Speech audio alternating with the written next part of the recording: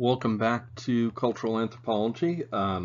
This week we're covering Chapter 6, Foodways in Welsh and Vivanco. And I wanted to give you guys a quick overview of one of the big sections, which is how do different societies get food. The main idea in this section is something called patterns of subsistence or subsistence strategies. So I wanted to go over those really quickly, and you can sort of dive deeper into the book, but this is a quick overview for you. So the first thing I want to mention is that this whole idea of subsistence strategies comes to us from a branch of anthropology called cultural ecology. Cultural ecology is to culture what ecology is to biological organisms, right? Ecology studies the relationship of an organism to the other elements within its environment, whereas cultural ecology studies the relationship of a society to other elements in its environment through the use of culture. In other words, the ways that people use culture to adapt to their environment. So what are subsistence strategies? Simply put, these are strategies for obtaining the material resources necessary for a people's way of life. Now, most people don't use just one subsistence strategy, but they tend to lean more heavily on one than the others. Usually groups use a mix of these strategies based on the kind of resource that they're using, how necessary that resource is for survival, and finally, how their economic or social system is structured. Now, there are three main types, and the third type is sort of subdivided into four other types. So the three main types are foraging, pastoralism, and agriculture.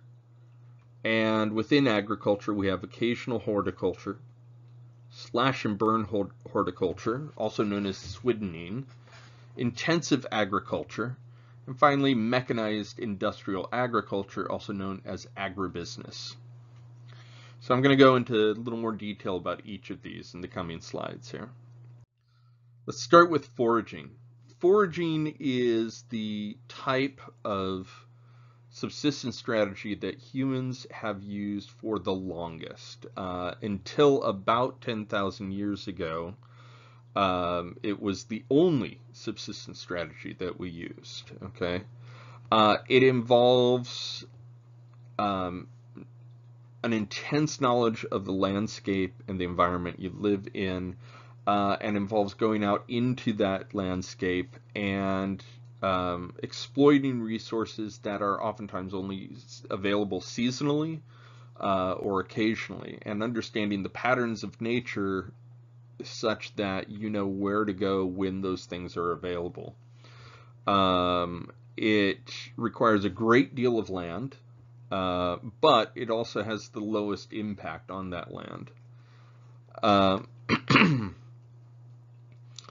Usually these are small-scale cultures. Excuse me. We're talking about sort of band-sized cultures. Bands are anywhere from sort of around 30 to 50 people. And they typically are organized around kinship, that is, family relationships. So these are usually closely related people who will meet up with other bands in the environment from time to time, but mostly sort of live out their lives with one another. Oftentimes labor is divided by gender and by age, and that's about the only kinds of division of labor that there are in these societies. And as I said before, people in these societies tend to have a very complex knowledge of animals, plants, and the landscape. We'll also find that people in these kinds of societies who use foraging as their main way of getting what they need, people tend to all have the same kind of knowledge of the environment. Some people might be better at some things than others, but for the most part, everybody can do all the things that are needed to survive. Pastoralism. Pastoralism is the use of animals for food, drink, and trade. It often involves keeping herds and then following those herds around, or actually driving them from one grazing place to another over the course of the seasons. Division of labor is often heavily gendered. These people have a very intimate knowledge of their herds and of their herd animals, as well as the land that they live on. And the animals themselves become a very important part of the culture, oftentimes becoming a kind of currency, or at the very least, a sort of status symbol. In these sorts of societies, we tend to find men and women have more commercial skills because they engage in trade with other kinds of societies much more often. It is largely based on barter, but also they are involved in the monetary system as well, and tend to have close contacts with intensive agricultural communities. So in other words, they're kind of specialized. They don't spend all their time in the field growing things, so they need to get that stuff from somebody else who does do that. Good examples of these societies are the Nuer and the Maasai, both in Africa. This is actually a picture of a Maasai herdsman / warrior who's watching his herds with both his sort of shepherd's crook there and a spear, because, you know, in Kenya, one of the problems is lions. They happen. Okay, the third type of subsistence pattern is agriculture, also better known as farming. But we divide this into sort of 4 very different kinds of agriculture. Okay. This first one is occasional horticulture. It's a minimal reliance on horticulture. The horticulture tends to just supplement the foraging. We tend to find it only in band and kinship-based organizations, like I was saying before, 30 to 50 closely related people. Generally, there is not a monetary system or a limited contact with the monetary system around them. And simple trade and generalized reciprocity tend to be greater. One of the key features, there's a big debate actually about whether the degree to which occasional horticulture is a sort of natural outgrowth of foraging, so that while you're in the forest, maybe you clear a small plot and plant some of the seeds of the thing you just ate, and come back later in the year and pick them up. So very little sort of interaction with the plot. Other people think that actually a lot of reliance on occasional horticulture is actually a side effect of colonialism. So in other words, as colonial powers sort of created restrictions on land use, this is particularly true in southern Africa, in Namibia and Botswana, when European colonial powers took over there. This was the experience of the Juhoansi, that they were driven further and further margins on the landscape. So the colonial powers took the better and better land, and that left less and less for the same number of people to forage on, which made it more difficult to succeed in foraging. And so occasional horticulture became more and more important for these groups as a result.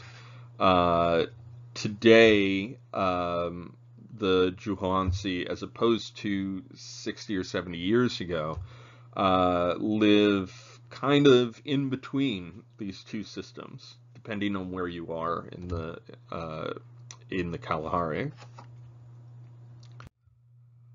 Slash and burn. This sounds awful. We've all been trained to think slash and burn is terrible, slash and burn is awful, this is what's happening in the Amazon, it's the worst possible thing. I am not talking about the kind of slash and burning that goes on necessarily on a large scale in the Amazon, which is being sort of perpetrated by large livestock concerns and other agricultural concerns. This is a much smaller scale phenomenon, and on a small scale, this is extremely sustainable agriculture. Agriculture tends to take nutrients out of the land. You've got to replace those nutrients somehow. Now, with intensive agriculture, we replace those nutrients with some kind of fertilizer, manure, or chemical fertilizers of some kind. In Swiddening, what they do instead is you clear a plot of land and burn off the sort of weeds. Not a big enough fire to start a huge conflagration, but enough to clear things out. And then you plant on that plot of land for several years until it starts becoming less and less productive, at which point you move to another plot, clear it, burn it, and start farming it. And you'll do that over the course of several plots for, a decade or more, and eventually you come back around to the first one, because in the meantime, the forest has grown over, plants have fixed nitrogen back into the soil and made it productive again. And so it's actually a very sustainable way on a small scale of farming. Most societies that do this are growing crops mostly for their own subsistence. So they're not growing tons of crops to sell at the market. They're mostly growing them to eat, maybe share among neighbors, that sort of thing. Occasionally there are surpluses, and those surpluses are traded for goods, money, to some extent. And for the most part, the agricultural technologies tend to be relatively simple. Digging sticks, human-powered technology. So if you've got a plow, it's people that are pulling it, right? And probably a key example of this are the Hmong from Southeast Asia, Cambodia, Laos, and Vietnam. That brings us to intensive agriculture. Intensive agriculture is larger scale farming, includes specialized crops. So you grow just one crop on a field. Instead of growing in Swiddening, you'll grow several crops on the same field. There is generally an advanced monetary system. This is we see money develop out of agricultural systems, most interestingly out of the necessary debts that start to accrue in these systems. Activities tend to be heavily regulated by religious and social festivals. So in other words, the coordination of social activity is on a much larger scale. The division of labor is also more highly specialized, including the development of professions, castes, and class. That is, in other words, you don't spend your time doing everything you need to survive. You spend your time doing one thing in that society, and you earn money for it, and then in exchange for that money you can get the things you need. Good example of this is in Bali, in the tiered gardens here. This is an example of them that you see. They're growing rice. Bali is an island. Fresh water is a scarce resource, and the main source of it is in an extinct volcano at the top of the largest mountain in the center of the island. This big volcanic lake, there are these water temples where at various times during the year there are different festivals, and those festivals are timed to open up the gates of the water distribution system so that different fields get watered at different times, and the water from the fields above flows down into the fields below. That water is also very high in nitrogen because these fields also attract lots of ducks and other waterfowl, as well as containing fish and that sort of thing. So it's a very efficient system, but it's all very highly regulated by religious festivals. Finally, industrial agriculture, also known as agribusiness.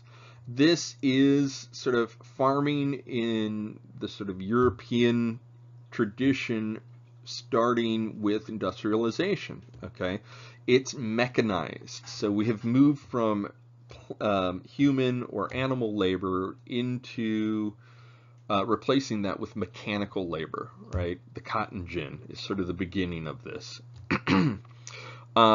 It involves very large-scale land use. It tends to involve monoculture, so you'll have vast areas of the country that are growing just one thing. A great example of this right now across the Midwest is corn, because corn is actually it is a key ingredient. Obviously, it's a key grain. So it's involved in feeding livestock. It's involved in just eating corn, but that's actually the smallest part of it. Most corn is grown to be turned in, well, it's the key ingredient of, big surprise, high fructose corn syrup. And that is a key ingredient in so many foods nowadays. So growing corn is extremely lucrative as a result.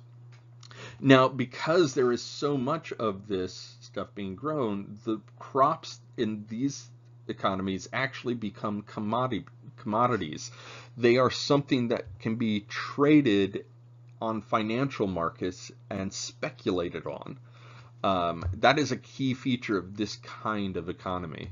Another key feature is that it is highly technological. This combine that you see in front of you is actually connected to GPS and can actually be guided down almost to the furrow to keep a straight line down the field. They're extremely efficient, and it involves a lot of very high technology. Now, finally, I want to reinforce something that I mentioned earlier, which is that these categories are not monolithic. Everybody mixes strategies to some extent. They may have one dominant strategy, but they will incorporate other ones as well. So, for instance, foragers often supplement their foraging with occasional horticulture. Pastoralists will sometimes have seasonal gardens. Intensive agriculture and slash and burn societies might also keep small herds or flocks. And of course, in our own society, how do you think we supplement or augment agribusiness? Well, there's one example right in front of you here, which is the backyard garden. If you know anybody who gardens, you know that they oftentimes end up with more produce than they can consume themselves, and that what happens to that extra produce is interesting because it moves into an economy that's a lot more like hunter-gatherers, foragers, than it is like capitalism. You give this stuff away without an expectation that people will return it necessarily. And yet, your neighbors will probably do the same thing for you. It's a system called generalized reciprocity that we'll talk about more in a few weeks when we talk about economics. But think about what are some other ways that our own society mixes subsistence strategies. All right. With that said, have a great week. Good luck on the test. Stay safe. Bye.